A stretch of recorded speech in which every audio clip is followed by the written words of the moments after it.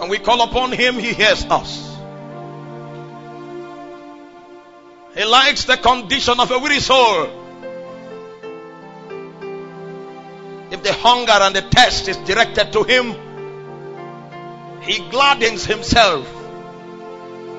And out of his excesses, out of his bounty, he makes grace available. You will find grace tonight in the name of Jesus. There's a long study that I want to begin today.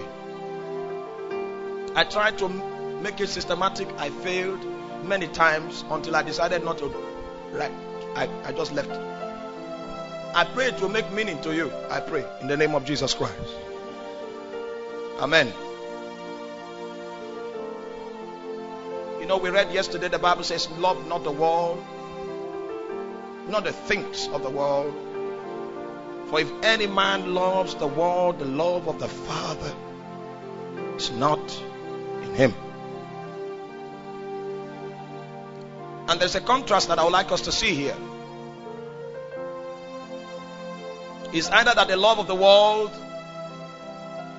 reigns supreme in your life and administers authority upon your heart and soul, or that the love of God has saturated you, and by the same love of God you are constrained to do the will of God. Did you get me? It's either that the world has gained mastery over your heart and it has preoccupied you. And if this kind of mastery is gained over your heart, it doesn't matter whether you speak in tongues or prophesy. But all of your strength, all of your circuits in your everyday is ordained and conditioned by reason of that idol in your heart to adorn the kingdom of darkness. The best of what you do, even if you are a preacher of the gospel, and there is that idol upon your heart, it affects your ministry. It affects what you do. The purpose of what you do is affected. The end point of your vision is tilted. And everything you do is as a result of that which you have allowed your heart to be seduced by. So it's either that the love of God is the one ruling your heart and determining what you do, or the love for the world or something in the world has gained that mastery over you.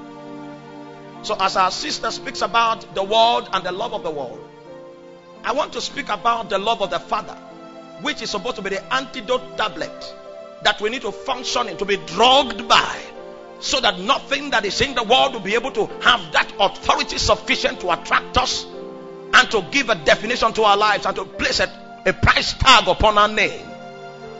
The love of the Father. The Bible says that if we are lost in the valley of the world and we are being attracted and drawn and compelled and constrained by that which is in the world or that which the world is, then it means that we were able to yield to that level of deception at the expense of our love and our covenant of loyalty to the Father. Amen. I say amen. Hallelujah.